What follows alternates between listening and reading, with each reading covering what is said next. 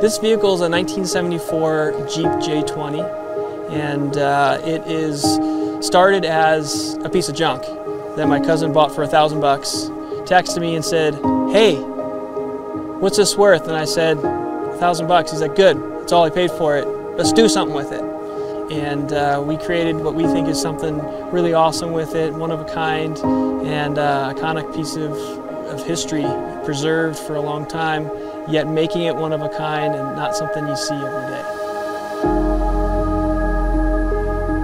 And at first I was like, I don't know. I mean, I love the front end. It had the Razor grille on it, which is okay, but the iconic Rhino grille was my favorite. And a few months went by, and we were looking at another build to do, and we kind of circled back around and said, you know what, I think we can make something out of this. It was a long bed Jeep J20, and a lot of blood, sweat, and tears, almost literally, with all of the hours and labor of love that we had to put into this thing. I mean, we tore it down to the frame and actually reinforced the frame where they had weak points, had it powder coated, so full frame off restoration.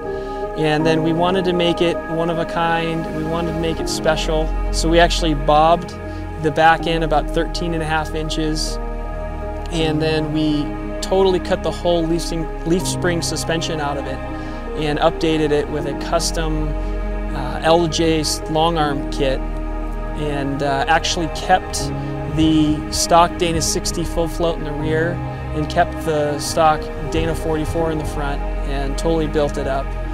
And then from there we just wanted it to be more of an Overland build, and early on we dubbed the truck the Tomahawk. And so Castle Fab not only did a lot of the fab work with the bobbing and the suspension, but I actually bought a Tomahawk off Amazon, and he actually out of nothing created a feather that it sits on, and then took and hammered the head of the Tomahawk down for the hood ornament. So it's just one of my favorite features of the vehicle.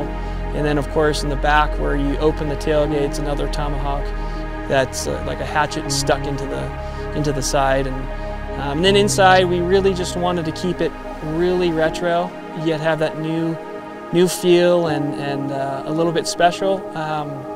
So we kept the original power seats, re-upholstered them in black leather, little gray and black plaid headliner. That was my little touch. I wanted, a little treat when you look in and look up, and, oh, that's pretty cool. And we knew we wanted 40-inch tires, kind of low center of gravity, and we just wanted it with the long wheelbase to just drive great on the street.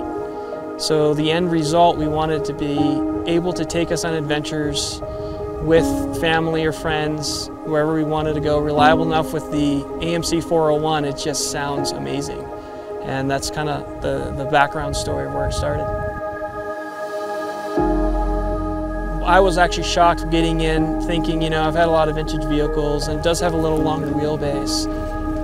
It's going to drive, how vintage vehicles drive on the freeways. A little bit of romance, a little bit of, drives like an old car, but one pinky on the wheel, straight as narrow down the road, it just cruises. I mean, it's reminiscent of some newer Jeep vehicles that I've owned, and it's just a pleasure to drive, and it just sounds really throaty and really good with its exhaust in the 401. It's just a joy to drive.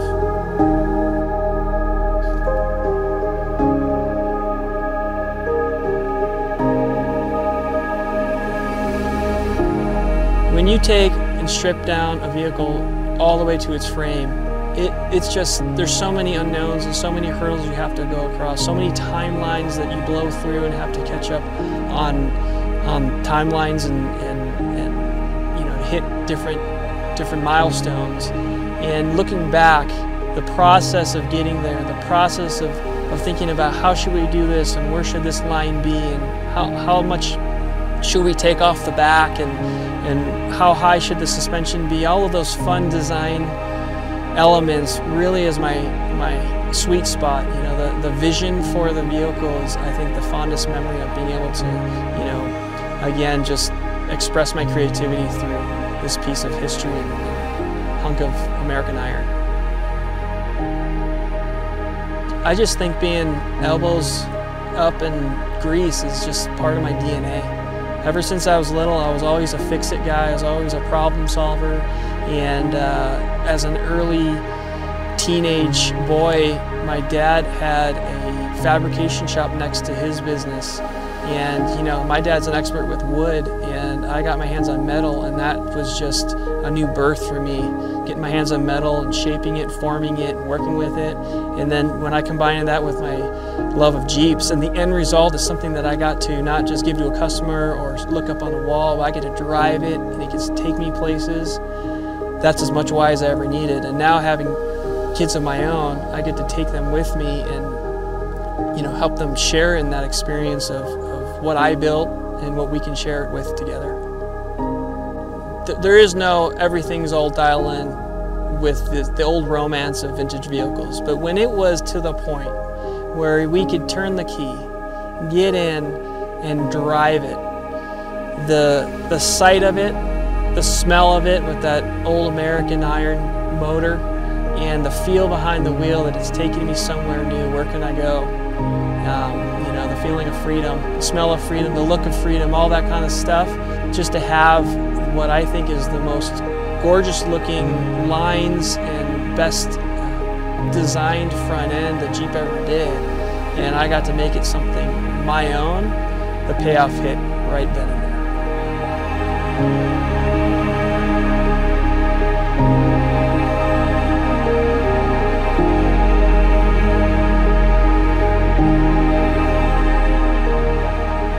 I think that people are drawn to automobiles really by the connection that they feel with it. You ask my wife, it's a mode of transportation, point A to point B, and that's okay. But you ask me or Tony and Jason, my partners in Romer, I mean, it kind of exudes a little bit of your personality, and you have that connection when you walk out and see that's what I like to drive. It doesn't have to be the biggest and best, and you can share it with other people and what they've done, and the camaraderie of community, and pulling people together, and the adventures for family. I think that people like to connect to their vehicles. Whatever that connection may be, I really think the core of it is the connection that they find with it.